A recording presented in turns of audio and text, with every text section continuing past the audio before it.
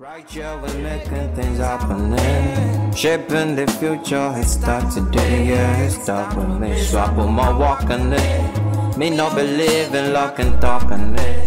The youth of this country, I believe that you are the foundation, in the sense that you are the people who will mend our roads, who will build our bridges, who will run the factories, and you are that will project the culture of this country, as one of you is projecting a big culture in this part of the world, and you are the ones that will change the society for the better.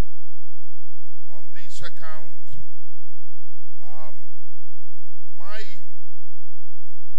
discussion of the shaping of the future is to really raise the gaze of your eyes to something philosophical rather than empirical. What do I mean by this? I'm not trying to be empirical about what I want to discuss with you. I want to be philosophical.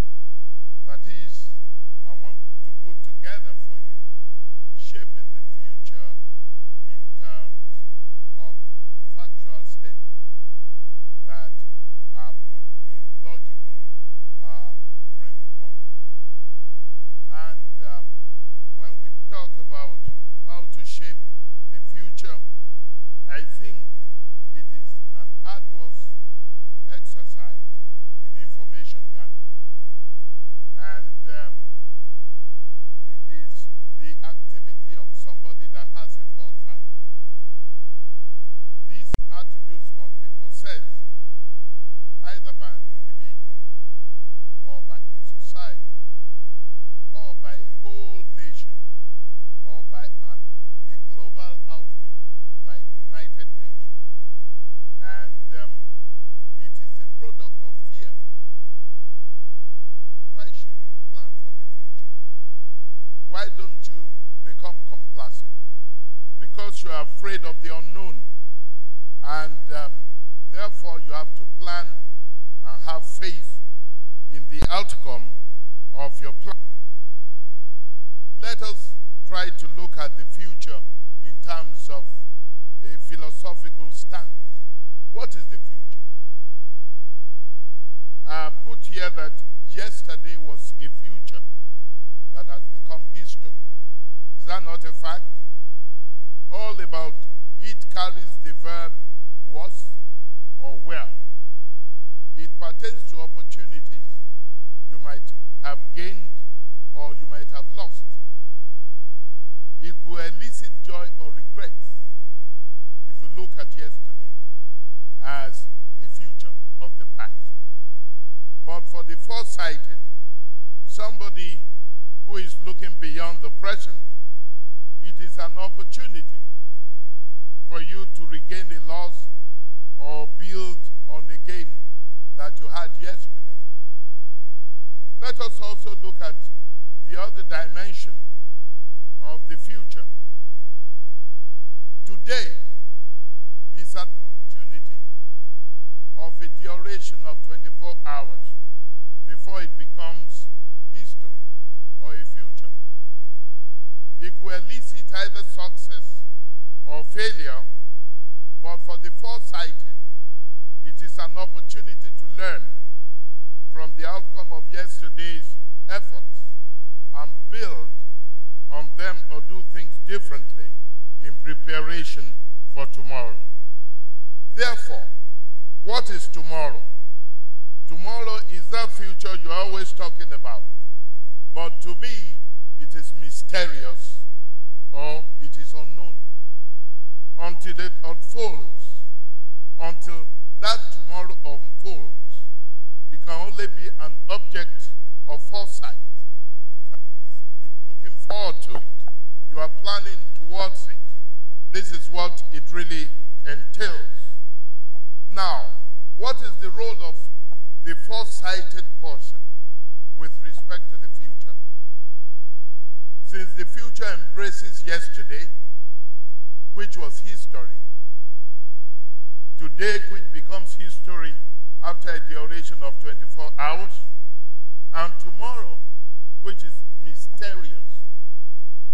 future is reserved for the foresighted, who can operate within the context of yesterday, today, and tomorrow. How does the foresighted operate? The foresighted might have or might have not operated within the context of yesterday. His or her contact with yesterday may not be personal. It could be through access to history. What do we mean by history? That is, by searching for information and data on issues of relevance that already exist from yesterday,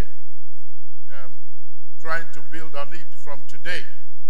So today, the foresighted has that opportunity to operate on the basis of the information or the data that he or she must have gathered yesterday, and to initiate more information gathering today. Therefore, with the combination of yesterday and today, the foresighted enters tomorrow with what have happened. And then the foresighted is trying to confront tomorrow, which is the unknown. What is the unknown? The unknown is the phenomenon that has always challenged humanity or the human race right from man's appearance on the planet Earth. Since man has no clue as to what unknown will offer, in spite of his yesterday and today, he or she often approaches it with fear. It is that fear that gives birth to his mental and spiritual engagement with the unknown. Definitely, his yesterday and today, they provide the objective basis for his understanding of tomorrow, which is the unknown. With the wisdom, knowledge, and understanding of yesterday and today, he or she will veer into the unknown, which is tomorrow, with predictions and probabilities of what tomorrow the unknown will be. Even though predictions and probabilities of what will be may not be, yet man's concern with and full comprehension of his yesterday and today, mixed with fear and uncertainty, has begun man's intellectual journey and the search for what you call growth or development or advancement. In the process, man has been able to manage nature with his inquisitiveness, science and technology, and being able to transform man, which I call the beast in the forest, to the beast of civilization. Now, let us talk about shaping the future. I say shaping the future is shaping the unknown. What does it entail to shape the future, which is unknown? It behoves an entity, whether an individual or a society or a nation or an international setup, to plan and faith in the outcome of your plan constantly in order to shape the future. So the difference then between entities, whether between individuals, between societies, or between nations or international organizations, is the nature of planning itself that is being adopted. For example, planning may be engaged on the basis of complacency or radical change. What do I mean by complacency? You may approach the future, which is the unknown, by trying to be complacent, by thinking that the future or tomorrow or the unknown will be a projection of yesterday's and today's.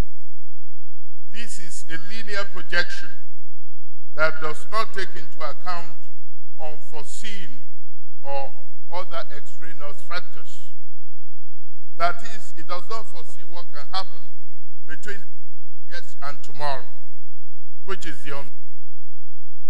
It might be meaningful to some extent if the information and the data you have collected from yesterday and today are relatively reliable and detailed, but there is no land where events can be predicted over a long time with such. Now, let us look at planning for a radical change as opposed to complacency. When you approach the future, which I call the unknown, which you call the tomorrow, it can be expected that there's likely not to be a basis from which we can predict tomorrow, from yesterday and today's occurrences. Man's tomorrow is usually laced with uncertainties and unpredictable. That is, the tomorrow may take a drastic change from its past, far more above what yesterday and today may say. The entity, the individual, the society, or the nation should develop several scenarios, that is, several possibilities that the future may take. This will call for attributes that can predict the future.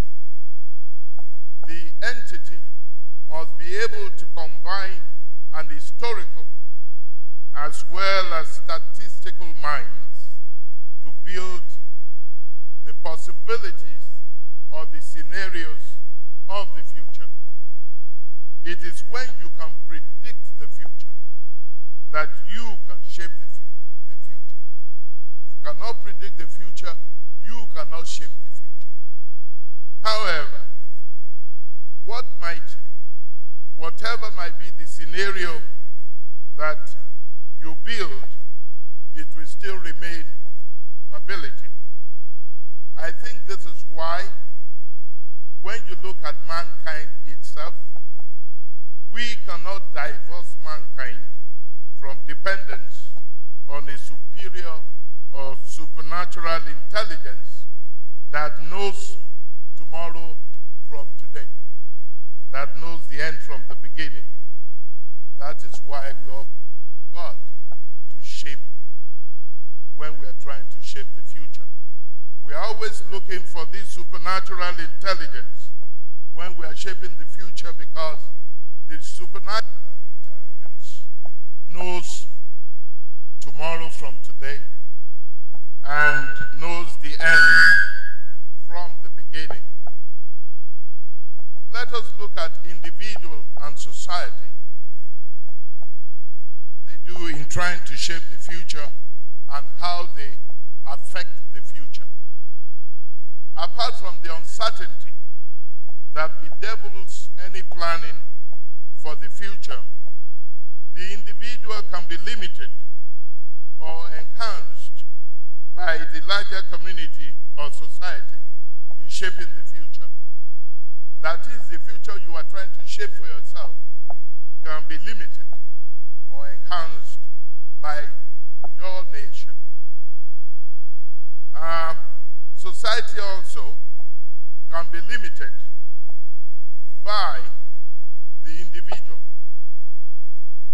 Society can limit the individual by lack of provisions of an enabling environment or basic social services like water, electricity, hygienic surroundings, and so on. They can limit the future shaping of the individual.